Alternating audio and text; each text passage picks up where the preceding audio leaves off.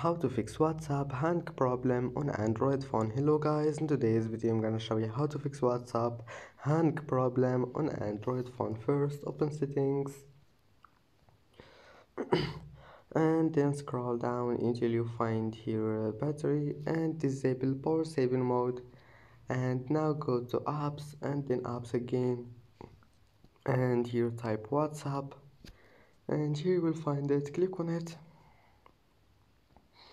and first click for stop, and then go to storage and clear cache, and now just go back, restart your phone and try again, and your problem must be fixed.